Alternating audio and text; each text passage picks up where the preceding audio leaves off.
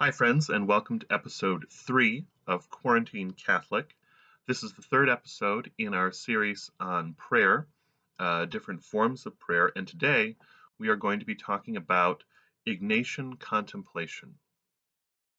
We call this form of prayer Ignatian because it comes from St. Ignatius Loyola, who was the founder of the Jesuits, or the Society of Jesus, which is their more formal title. If you're not familiar, the Society of Jesus is a religious order of men. In fact, it's, if not the largest, then one of the largest religious orders of men in the world, mostly ordained priests, although there are lay brothers in the Society of Jesus, or Jesuits. The most famous Jesuit today is Pope Francis. In fact, Pope Francis is the first Jesuit ever to have been elected Pope. Um, One of the highlights of Jesuit training, and it's a long and fairly rigorous training, we're talking 9-10 years of training. One of the highlights is the spiritual exercises, and the spiritual exercises is a retreat which all Jesuits must take. There's a short form and a long form. All Jesuits take the long form, which is a month-long silent retreat just before they make their final or solemn vows as Jesuits. um, and the the backbone of the spiritual exercises is Ignatian contemplation. So Jesuits sometimes talk about composition of place. Composition of place means using your imagination to place yourself in a gospel story. So we're using our minds, we're using our imaginations. So this is definitely a more cataphatic form of prayer, right? It's not apophatic at all, really. It's cataphatic. Um, you might be saying, can we really use our imaginations in prayer? To some of us, that might seem somehow illegitimate or inauthentic, right? Is my prayer really authentic if I'm just making up a bunch of stuff in my head? Yes, of course. Why not? Imagination is one of the gifts that God has given us. Um, it's that uh, by which we can come to know what has been and what could be, right? Um, so we should use our imaginations in prayer, particularly if we are uh, of that bent, right? If we are naturally imaginative people, if you're the kind of person where um, if you're a daydreamer, right, and you're in the middle of some daily task and you find your mind, your imagination wandering off in all sorts of crazy directions, why not harness that gift and use it for prayer, use it for conversing with God? That's sort of the genius um, of Saint Ignatius' method of prayer. So, what will you need for Ignatian contemplation? As with Lectio Divina, all that you need is a Bible.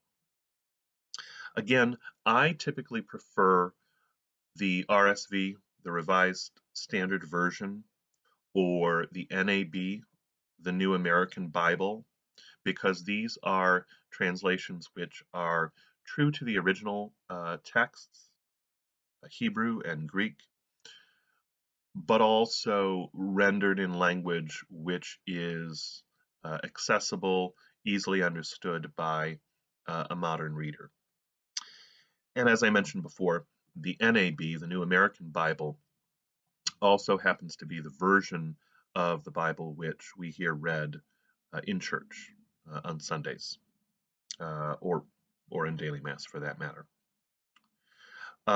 So I am using today my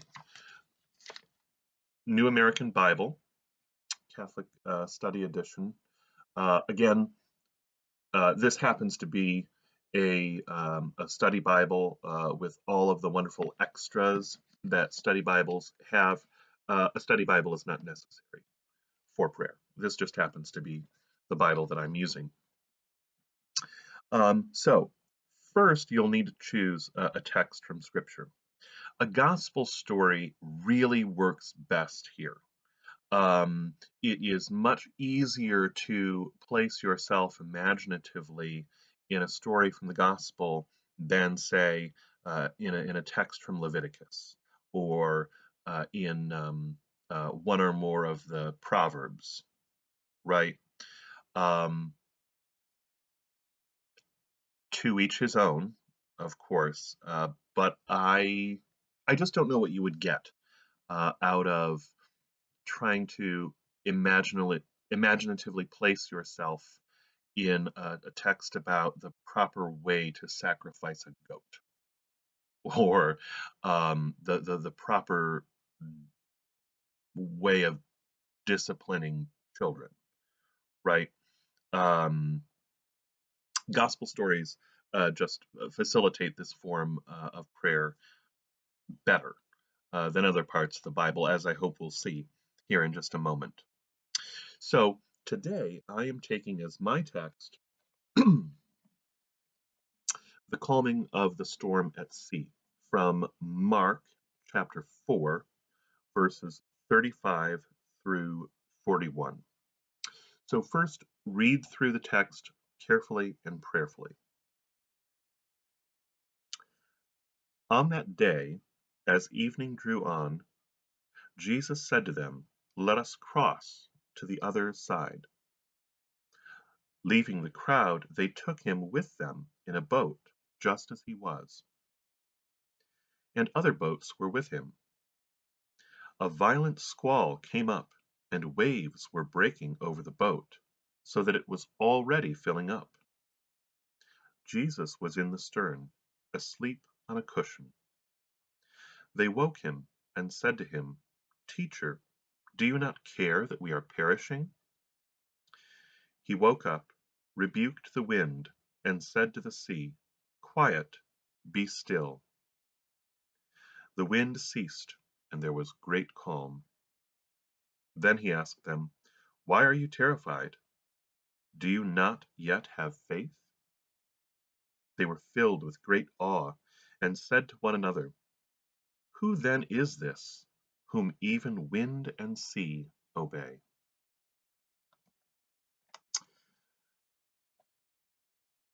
So after you have read through the text, this is where the prayer really begins. Um, Place yourself imaginatively in the story. Who and where are you in the story? Are you one of the disciples? Are you one of those in the boat with Jesus? Are you a bystander, perhaps far off, watching this unfold from the shore? Do you have a God's eye view of this scene? Are you sort of watching it from above? Right? So, who are you and where are you in the scene? Then imagine the sensory details of the scene and really try to get as vivid as possible. You might imagine the darkness of the clouds gathered over the Sea of Galilee. The feel the boat rocking back and forth. Maybe it even makes you a little bit queasy.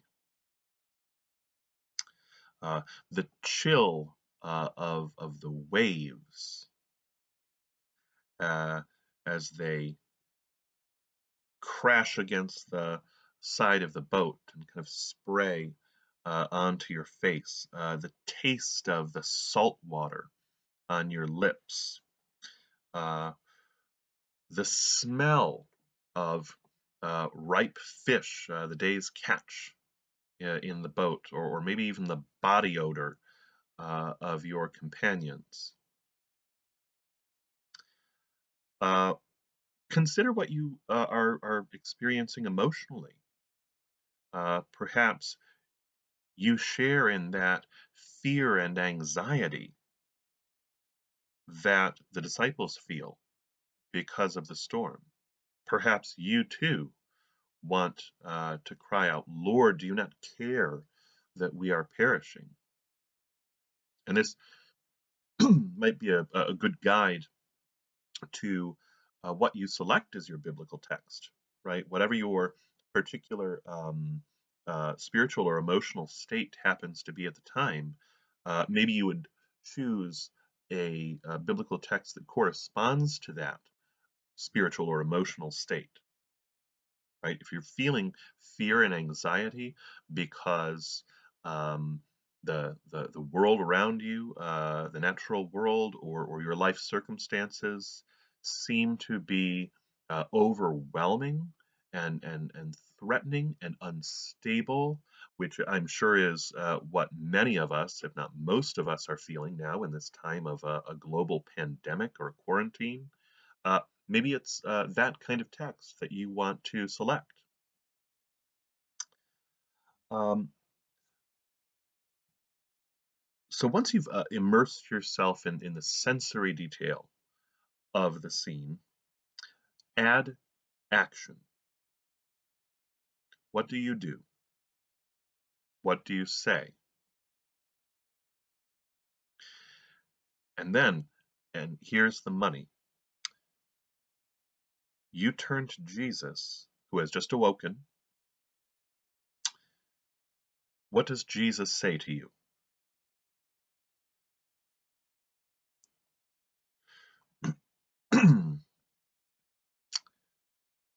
Again, this is an imaginative form of prayer. We should not at all be hesitant to deviate, if that's the right word, from from the text. Right, the text is really just a jumping off point. Right, um, and frankly, unless our imagination leads us in some sort of obviously heretical uh, direction, right? If your prayer leads you to imagine Jesus saying, "Don't follow me, follow Satan," uh, okay, that's not that's not from God, obviously. But I don't think most of us are going there, or any of us. Um, what does Jesus say to you, right? And I really want to stress again that imagination is a gift. It's a gift from God to be used in prayer, and it does not in any way, shape, or form make our experience of God in prayer somehow inauthentic, right? This question of, boy, was that really from God, or was it just all in my head? Was it just my imagination? Um, to bring in a line from or a scene from Harry Potter for you Potterheads out there. Hi. Um, you remember when Harry has this sort of out of body or near death experience, and he speaks with Professor Dumbledore, who has preceded him in death. And the last thing he says to Dumbledore, asks Dumbledore, when he comes out of that near-death experience is this all real, or is it just in my head? And Dumbledore smiles and he says, of course it's happening in your head, Harry, but why does that mean that it's not real? Right? Um, what exists in our head, what happens in our head, in our minds, in our imaginations, has a reality of its own. Um, and this can be and frequently is um, the the means, the mode in which God speaks to us, right? So in that moment where you have placed yourself imaginatively in the gospel story, you've conjured up all of this uh, rich sensory detail, and you've made yourself a part of the story, and you have this moment of interaction with Jesus. What does Jesus say to you? It might be a general word of encouragement or approach. It might be very specific to your own personality and needs and wants and circumstances. Um, the more we allow ourselves to be creative in this form of prayer, the more leeway we give to the Holy Spirit to inspire us. Now, sometimes when Ignatian contemplation is done, I mean, this can be done individually or as a group, where it's done as a kind of a guided meditation where you have a prayer leader and then all the participants. So, particularly when this is done as a group, or even when it's done individually, oftentimes amongst Jesuits, um, Ignatian contemplation is followed by what we call a sharing of graces. Share what you learned, what you learned about God or about yourself, the blessings that you were given in that prayer time. Share those with others. Spread that grace around, um, because then that will fire other people's imaginations and help other people to be led into a deeper experience of God in prayer.